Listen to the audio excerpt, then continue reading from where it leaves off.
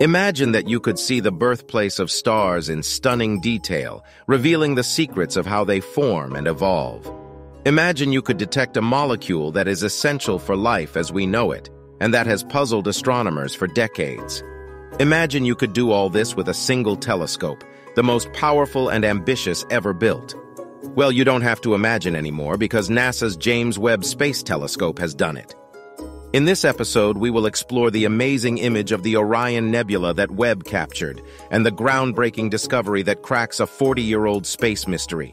Stay tuned, because you don't want to miss this.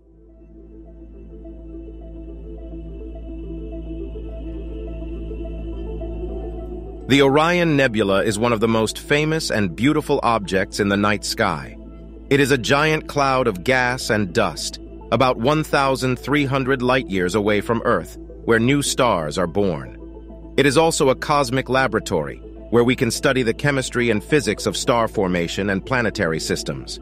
But to see the Orion Nebula in all its glory, we need a special telescope, one that can peer through the dust and reveal the hidden wonders inside. And for sure, as you may have guessed, that telescope is James Webb, the successor of the Hubble Space Telescope. Webb was launched in December 2021, and after 6 months of testing and calibration, it was ready to take its first science image. And what better target than the Orion Nebula? Webb pointed its eye at the heart of the nebula, where a cluster of young stars called the trapezium is located. These stars are only a few million years old, and they are so bright and hot that they ionize the surrounding gas, making it glow in different colors. The result was stunning. Webb's image of the Orion Nebula is the most detailed and spectacular ever taken. It shows us not only the trapezium stars, but also hundreds of other stars in various stages of formation. Some are still embedded in their dusty cocoons. Others have cleared away their natal material and are shining brightly. Some are even surrounded by disks of gas and dust, where planets may be forming. Webb's image also reveals the complex structure and dynamics of the nebula. We can see filaments, pillars, bubbles, jets, and shocks, all sculpted by the winds and radiation from the stars. We can also see how different regions have different temperatures, densities, and compositions. And most importantly, how the nebula is changing over time, as new stars are born and old ones die. But Webb's image is not only beautiful, it is also scientifically valuable. By studying it in detail, astronomers can learn more about how stars form and evolve, how they interact with their environment, and how they influence each other's fate. They can also compare Webb's image with previous observations from other telescopes, such as Hubble or Spitzer, and see how the nebula has changed over time. However, this image is not only about stars, it is also about molecules. And one molecule in particular caught Webb's attention, C3H2, or cyclopropenylidene. This molecule is very important for life as we know it, because it contains carbon atoms arranged in a ring shape. Carbon rings are the building blocks of many organic compounds, such as DNA or amino acids. But C3H2 is also very elusive and mysterious. It was first detected in space in 1983, but its origin and abundance have remained a mystery for 40 years. Until now.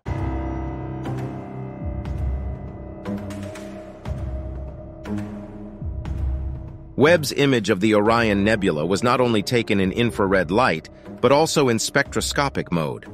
This means that Webb split the light from different parts of the nebula into its component wavelengths or colors, creating a spectrum for each pixel in the image. A spectrum is like the fingerprint of an object. It tells us what elements or molecules are present in it, how hot or cold they are, and how fast or slow they are moving. By analyzing the spectra from Webb's image, astronomers were able to identify C3H2 in several regions of the Orion Nebula. They were able to measure its abundance and distribution.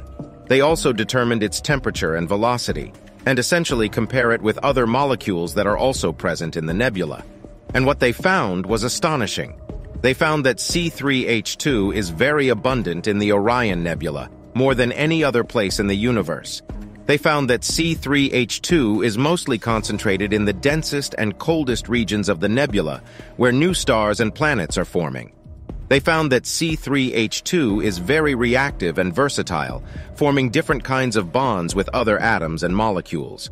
They found that C3H2 is the heart of much of interstellar chemistry, as it can lead to the formation of more complex organic molecules, such as benzene or naphthalene. This discovery was possible thanks to Webb's unique capabilities.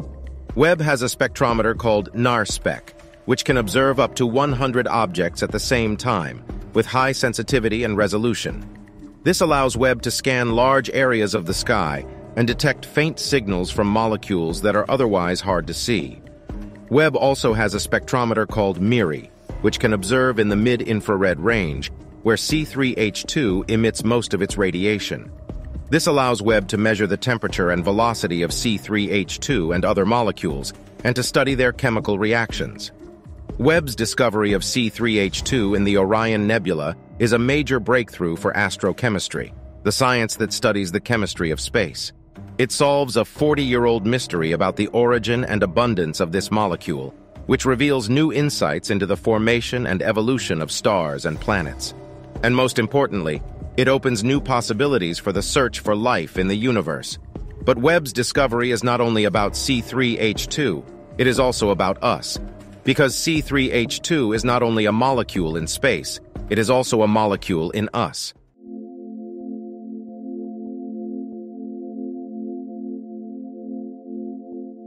C3H2 is not only important for astrochemistry, but also for biochemistry, the science that studies the chemistry of life.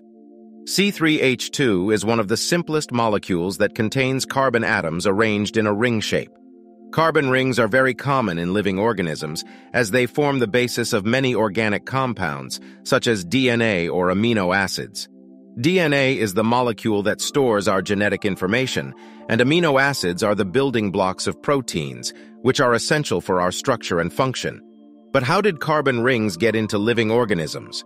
How did they form on Earth? And how did they evolve into more complex molecules?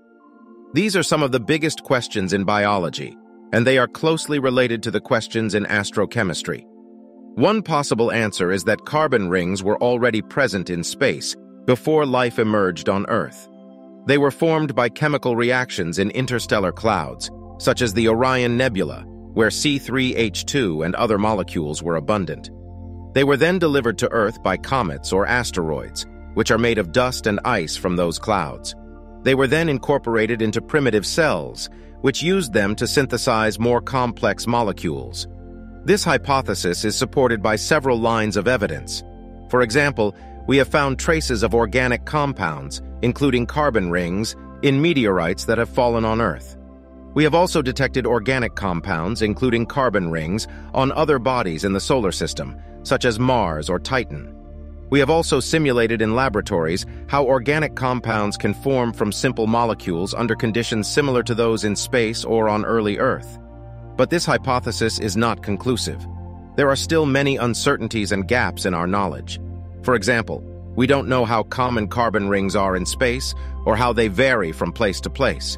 We don't know how efficient or selective their delivery to Earth was, or how they survived the harsh conditions on our planet.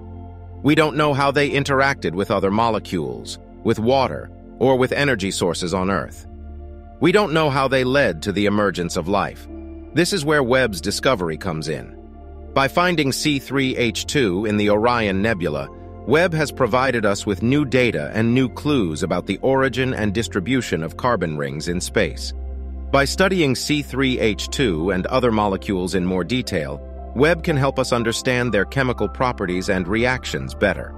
By observing other regions and objects in space, Webb can help us compare and contrast different environments and scenarios for organic synthesis. Webb's discovery is not only about C3H2, it is also about us. Because by studying C3H2 in space, we can learn more about ourselves on Earth. Thank you for watching this video about the latest discovery made by NASA's James Webb Space Telescope. We hope you enjoyed it and learned something new. If you did, please give this video a thumbs up and subscribe to our channel for more videos like this. And don't forget to share your thoughts and questions in the comments below. Until next time, stay curious and keep exploring.